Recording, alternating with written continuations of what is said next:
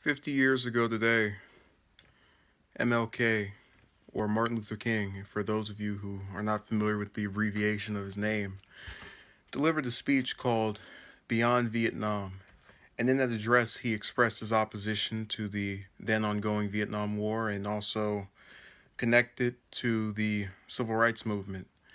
You've had some commentators come forward and say it's his best address, and it is a very pivotal time within his life, as he was assassinated on the anniversary of the address the following year, which sounds redundant. Anniversary following, you get what I'm saying.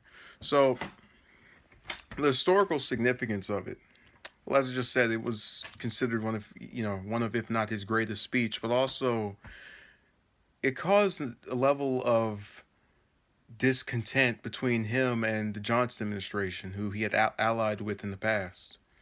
And sure enough, you did not hear nor can recall nor read about any time MLK met with LBJ following that speech. So it that alone should show anyone who's kind of wondering what are the ramifications of it, that this was something that just divided him and the current president, as well as members of his administration. But you have to really give props to Martin Luther King for basically saying that he had more political courage than a lot of people that were, had stakes and things they could lose from this. He could have lost the Civil Rights Act and any further legislation brought upon by the president. If Johnson wanted to be spiteful, he could have done that. But from just knowing that fact alone, that Johnson had the power to just say, all right, forget it, to all of the different proposals that could have come out after that point, really shows you how truthfully and just honestly the opposition within MLK's heart to this war was. And, you see it today with these current political figures such as Rubio, who said beforehand that he was going to forego his Senate campaign during his presidential run. But after the presidential run and a day after the Orlando shooting from last year, says, oh, I just want to, be helpful. It's hard for me, but also notice no new policies towards gun control or doing something to actually prevent this from happening again.